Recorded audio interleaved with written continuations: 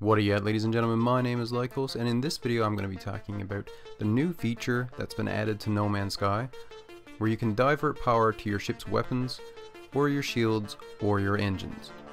And you can also have it set so that the power is balanced between all three. Now, I did a lot of ship fighting and tested this extensively.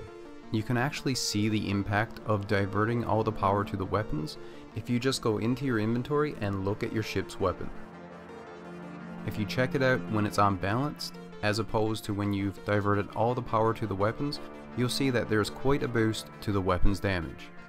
Also, I found when I was testing it against enemy ships, there is a very noticeable difference when you go from balanced to all power to weapons. When you have all the power to your weapons, you're shredding through enemies much quicker.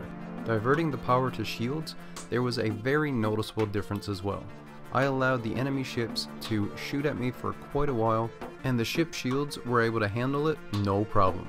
I also went down to a planet and boosted the engines to check out how much of an impact that has as well, and there was again a noticeable difference. So I can definitely say that this feature is working as intended.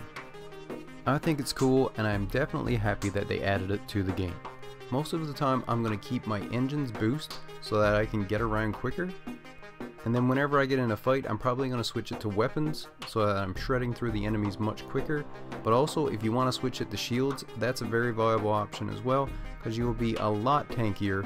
You won't have to worry about recharging your shields or having any of your components critically damaged nearly as often.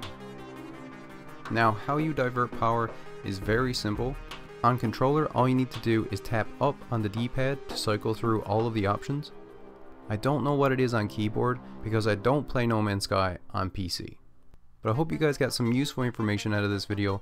Thank you all for watching, and as always, stay where you're at and I'll come where you're to. Later everyone.